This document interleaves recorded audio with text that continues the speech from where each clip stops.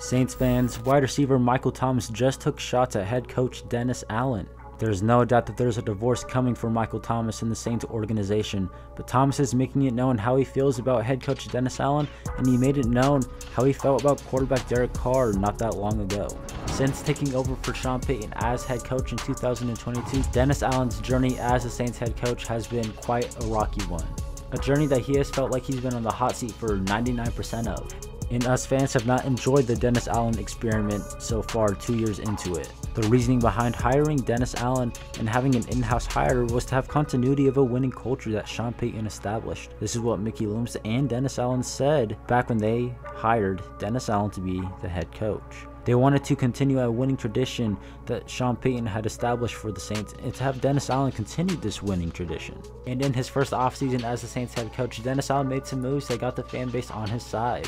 He drafted wide receiver Chris Olave, signed wide receiver Jarvis Landry, and signed Tyrann Mathieu, and repaired a broken relationship between the Saints and wide receiver Michael Thomas. All of these moves at the time seemed like great moves and ones that Saints fans were loving. He also pursued the opportunity of a franchise quarterback by going after Deshaun Watson that offseason, but would end up bringing Jameis Winston back and Andy Dalton to back him up at the quarterback spot after Deshaun Watson chose the Browns as his trade destination.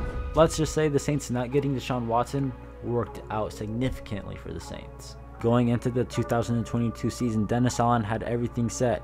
He had good weapons, a good defense, a talented quarterback, and his tenure got off to the right start when the Saints, led by Jameis Winston, had a 16-point comeback in the final 10 minutes of the fourth quarter. But after that Week 1 game against the Atlanta Falcons, Dennis Allen's tenure with the Saints would forever go downhill. He would forever be on the hot seat from the fan base. That season, he would bench Jameis Winston for Andy Dalton. In hindsight, the trade that he made for Trevor Penning was a terrible trade.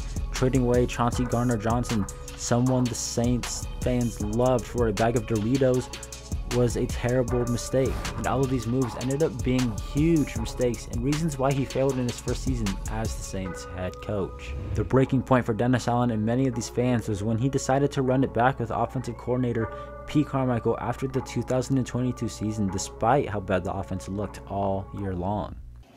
Nothing, just keep doing what he's doing, you know. Dennis Allen would earn some of the respect of the fan base when he signed quarterback Derek Carr, running back Jamal Williams, signed tight end Jimmy Graham, and brought back Michael Thomas. But as it turns out, the best signing right there was tight end Jimmy Graham. 2023 season got off to a nice start, going 2-0, but things would collapse in Week 3, and Dennis Allen would once again be viewed as a liability. Throughout the season, Derek Carr would make excuses for Derek Carr's poor play, saying they wouldn't play the blame game, but then would point fingers at players like Chris Olave when they made their mistakes. You know, Chris has really kind of got what's kind of referred to as a bus ticket release, which means he's got a must outside release, you know, take off and try to clear the defense out. You know, Derek thought there was a good chance to get a one-on-one shot with him on the outside lanes, which, you know, in our league, if you get a chance to, you know, get a good player in a one-on-one matchup, that's what a lot of this league is about.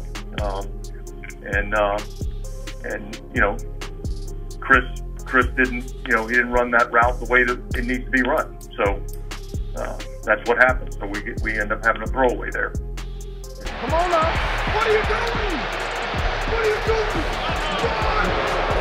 Hey, it went down. It was obvious that Dennis Allen was playing favorites and Derek Carr was his man. Allen was on the verge of a breaking point and possibly being fired mid-season off a 3-game losing streak, but they were able to turn things around and get it back together and win a few games at the end of the season, and Dennis Allen's job was saved. But it was clear that Allen had lost the locker room when the players constantly talked about how much they were playing for each other as opposed to playing for the coaches. They had to clarify how much they meant playing for each other as opposed to anyone else. Alvin, you mentioned the guys playing for each other, specifically the guys in the trenches. People are going to ask, is the locker room lost? How would you describe just how the locker room is at this point in the season? The locker room, I mean... Do you guys still feel like you're gelled and you talking about together? the players? Yeah. Oh, man, I feel like we good. Like I said, I'm playing for them dudes. When you lose a locker room, I feel like there's some miscommunications or misunderstandings between players, and there's none of that. There's none of that going on. So there's no loss of a locker room in that aspect, what you're saying as far as players go. And we saw that in the final game when Jameis Winston and the whole team decided to get Jamal Williams a touchdown and basically gave Dennis Allen the middle finger. Once again, Dennis Allen would throw his players under the bus, blaming Jameis Winston for that final touchdown in a press conference instead of handling it privately. But luckily for Jameis Winston, his teammates would defend him on social media for his decision to get Jamal Williams a touchdown. Because of this, Mickey Loomis had to have a meeting with the team, telling them to buy into a generational loser or they would be out. Guys like Michael Thomas, Marshawn Lattimore, and Alvin Kamara didn't buy that bullshit. They weren't buying what Mickey Loomis and Dennis Allen were selling. Because of this, Marshawn Lattimore would have beef with Dennis Allen in the Saints front office because he is a loser of a head coach, and now Marshawn Lattimore could possibly be traded. Alvin Kamara has an unknown future, but for now it looks like he'll be on the team in 2024, but he's made it very clear and he's been vocal about how frustrated he is with the team. Like I said, we gotta have some conversations about something, because I don't like losing. And now for Michael Thomas, the guy who bashed Derek Carr on social media not that long ago. He bashed Saints reporter Jeff Duncan yesterday, and today he had some words for head coach and loser Dennis Allen. It's obvious Michael Thomas is not returning to New Orleans and he will sign with another team this offseason, but on his way out he's making it known what's really going on in the Saints organization. It's no coincidence that Jeff Duncan of all people is the one that reported that Michael Thomas would be released even though he's a free agent, and it's also not a coincidence that Jeff Duncan of all people wrote an article not long ago saying the Saints need to move on from Michael Thomas and Marshawn Lattimore, two guys who have beef with the organization and the head coach Dennis Allen. It's almost like the Saints told Jeff Duncan what to write so they can lessen the value of a player and raise the value of the team. Someone posted that headline from Jeff Duncan calling out his bullshit, and Michael Thomas would respond to this tweet basically calling out Dennis Allen. It's because we're not yes men, so we're cancers. But under a winning coach, we're looked at differently. It's a mentality that makes losers uncomfortable because they're used to losing all their career. In addition, Michael Thomas would also say, you know something's wrong with the world when the fearful criticize the fearless for the lack of cowardice. LOL, you know I don't give a fuck though. Wow, I mean just wow.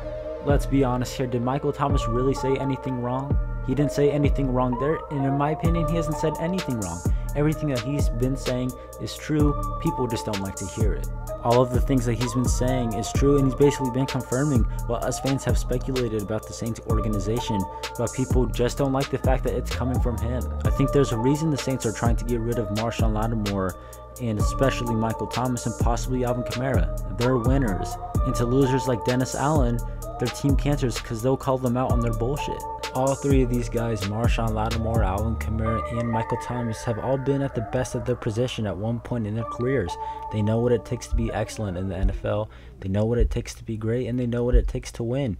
And when you have guys like that in your locker room and you're a loser like Dennis Allen, you don't want to hear it. You don't want to hear them yapping. You don't want to have them not bought into what you're trying to sell. You want yes men, and you want guys who are going to be doing what you're telling them to do as opposed to doing things their own way.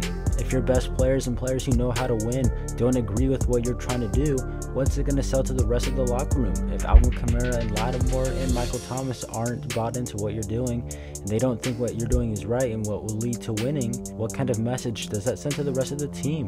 So Dennis Allen, a loser head coach, thinks guys like this, the guys who have been rumored to be traded over the past 2 seasons since Dennis Allen has been head coach, I don't think that's a coincidence that those 3 guys have been rumored to be traded. The 3 guys who know how to win, and Dennis Allen, the one guy who has been nothing but a loser as a head coach. So did Michael Thomas really say anything wrong, or was it just the fact that it came from him that pisses people off? Either way, we all know the relationship between Thomas and the Saints is heading for a divorce, and it'll happen within the next few days as free agency is right around the corner. And as to what teams Michael Thomas could go and play for this season, the Baltimore Ravens have been linked to a team possibly interested in wide receiver Michael Thomas to come and play in Baltimore with quarterback Lamar Jackson. And based off his social media activity, based off some of his retweets and likes, it seems like he wants to go and play for the Kansas City Chiefs with Patrick Mahomes and Andy Reid to go compete for a Super Bowl ring and kind of revive his career to what it once was. I wouldn't be surprised either if he went to go on and play for the Detroit Lions or the Houston Texans. Both have huge links to the Saints, as the Lions have Dan Campbell, Aaron Glenn, and a few other Saints-related players and coaches. As for the Texans, CJ Stroud went to Ohio State. And there was a Michael Thomas tweet saying that CJ Stroud is one of those players who you grow up watching and you just want to go and play with them. Michael Thomas could also be linked to the Houston Texans. A dark horse candidate could maybe be the Denver Broncos, as former Saints head coach Sean Payton is there, but I don't see why Michael Thomas would want to go to Denver, simply due to the fact that he probably wants to win and compete for a Super Bowl ring, and right now the Denver Broncos don't look like they're in that kind of situation, and they don't have the quarterback who could get him the ball. He's going to want to go to a team that can get him the ball, scheme him up right, and probably go to a team that has a franchise quarterback. But we'll know soon enough. If you made it this far in the video, I appreciate you. Make sure you subscribe so you don't miss any of my future videos. Have a good rest of your day.